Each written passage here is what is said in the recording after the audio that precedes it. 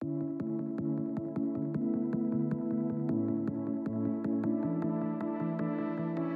was doing these Spartan races, and I went up to the Ultra Beast level, and I just couldn't complete that race. And after 2 races, I basically decided to get an obstacle course racing coach, essentially from Texas, and then he helped me with the training, and I needed something to help me go beyond with my mind.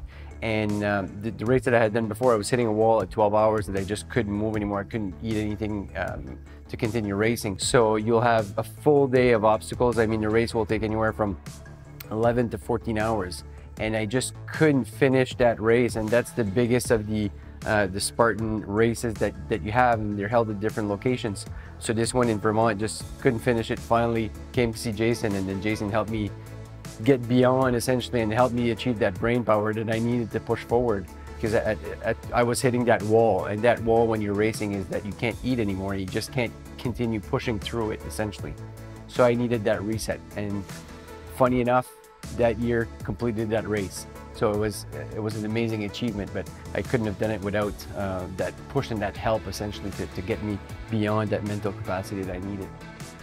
Amazing. I mean, you come out of there and you're refreshed, like it's a reset, essentially. So you're basically resetting your mind to getting any type of suggestion to help you achieve what you want to achieve. I was able to basically shut down the pain and just camouflage that, not think about it, it's non-existent, essentially, just move forward and push through it. So when you go in, I mean, you have to be prepared and willing.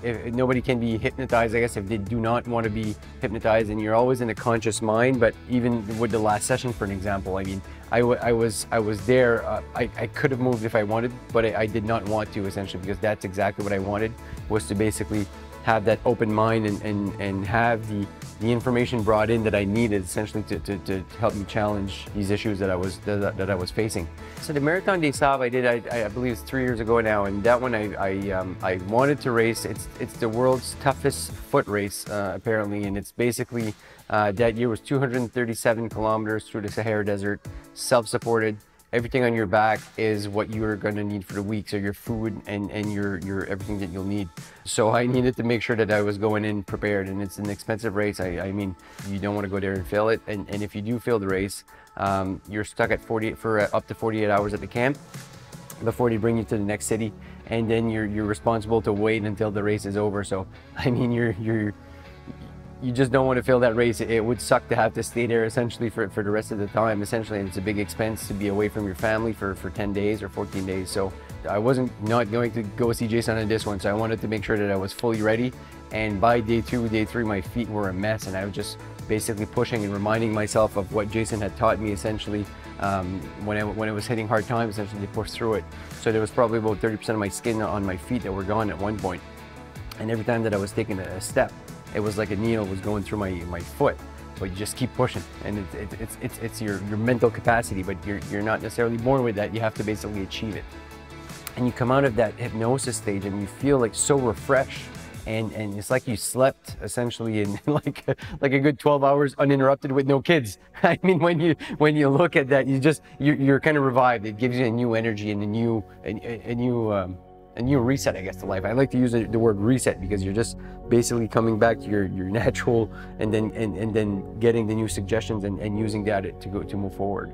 And one thing is that, like, on the last session, and one thing that I went through when I was younger, I was 14, and I came on the scene of an accident, and this guy was killed. He was hit by a car, and I was the first on scene.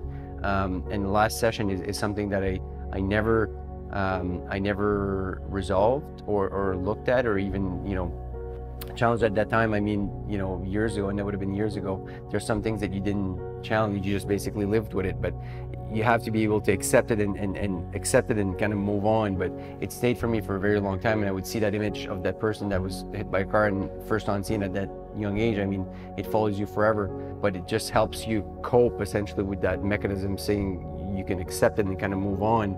So you still see it, but it's detaching yourself from it, so you're not basically reacting to certain events because of something like that would have happened. And that's, yeah, I've never really talked about that much, I guess, but that's, yeah, last session was just, and it's a constant kind of reminder, and geez, it was somebody from back home, and he lived close to home, and then when his friends had hit him with a car and everything was dark, and first on scene at 14. I mean, you see that all the time essentially, because you run for the ambulance, and it's just it's a PTSD event. Like, I mean, it's something that you don't think about when you're at a younger age. You just kind of accept it, but at the same time, it's an unresolved item that you carry throughout your life. The last session felt so refreshed, and just my mission was just to kind of declutter my life, and that's what I've been doing, is just start selling the stuff that I just didn't need, that was just too much extra, too much brain clutter essentially. And my better half she was so happy when I came home and I decided to make that move, just to free up my mind, just to look at different goals and not necessarily have that much stuff, just yeah, have more space for my brain, I guess. To anybody, yeah, whether it's they're dealing with past issues essentially, or they want the capacity to move forward. So we've done sessions before with fear of heights, and this helped me move forward, because there's some of these obstacle course races that are pretty high up in the air essentially when you're doing certain things. So now I can achieve those and it's not an issue. So I still know what danger is. Obviously I'm not going to put myself in any danger, but I can basically respect that it's a fear, that it was coming from my mind and not necessarily something that was necessarily should have been there. I recommend it for anybody that wants to move forward on mental health issues that they want to move forward on, or stuff that they want to just basically be able to push forward and have themselves a constant reminder of what they can achieve essentially, and not be limited by what their mind says. And we all have certain limits that we don't even know that we have limits about. So I mean, when you can break down those walls and move forward, I mean, you can achieve a lot more, having the right mindset. And for anybody who wants to aim for the top, I mean, you have to put your best in everything, not necessarily your physical, but your mental and your emotional state. And always felt comfortable, and Jason is trustworthy. I mean, you feel, you know that you're in a safe space essentially. That's how I can best describe it. You're in a safe space. I mean, you're basically, he's a professional. That's what he does.